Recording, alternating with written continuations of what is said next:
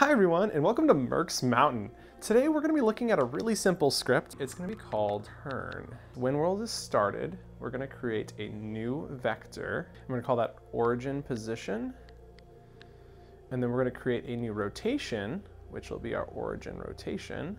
And then at the beginning of the world, we're going to grab two set2 values, and we're going to set our original position and original rotation.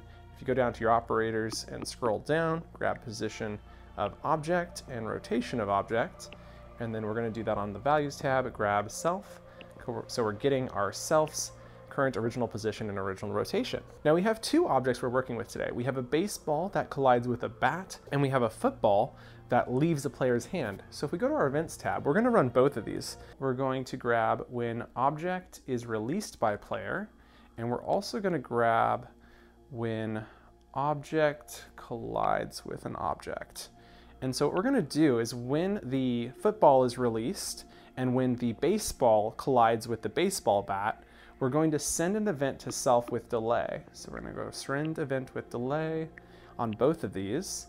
And we'll create a variable so that you can adjust this for each object. So if we want to make the football longer than the baseball, that's an option. Create a new number variable called delay. I'm going to set it to default at 5 seconds. And so we'll drag that in on the number time. And so we're going to send, and my event's fine. We don't need to go into any complex naming today. And then when my event is received, what we're going to do is move to and rotate to those original rotation and original position on self. Now what we need to do in here is first stop these from moving because they're going to be in motion. The baseball's going to be moving, the football's going to be moving. And so we want to go to our motion tab and grab disable object physical motion and then re-enable it after it's been moved to the next position. We've got two baseballs.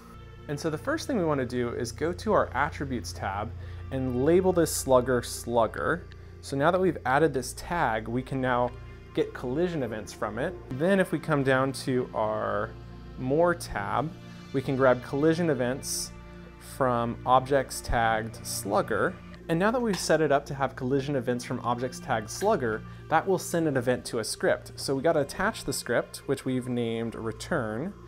And so now that we've attached the return script, we can set the delay from inside of each baseball. And so I'm going to leave it with the default of 5 seconds. So we grab our baseball. Oh, we'll grab our other baseball. And we should notice that when it's let go, it returns up here as well because it's running the same script as the football. And so now that it's run off into the distance, in a second it's going to appear right back here on the table. So pretty neat.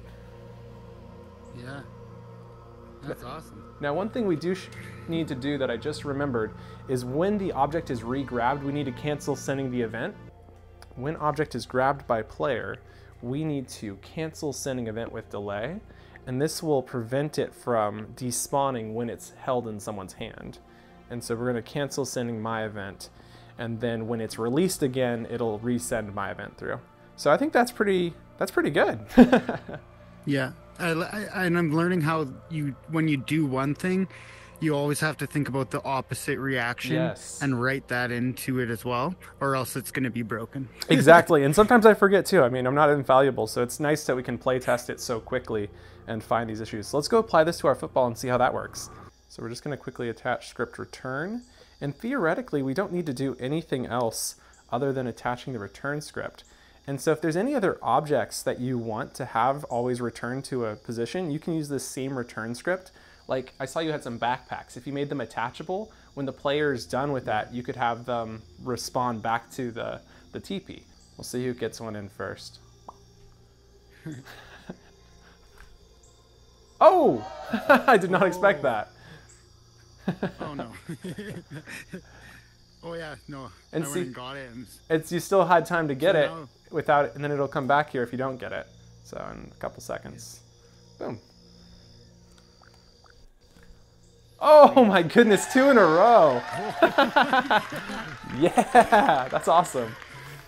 So yeah, great job here in this world, Merc. I really like it. Thank you guys so much for checking this out. If you have any questions, don't hesitate to ask. As you can see, it's a relatively simple code. And then just again to show you the variables, we have the vector and the rotation as well as a number for our delay. And look forward to seeing you in the next one. Bye.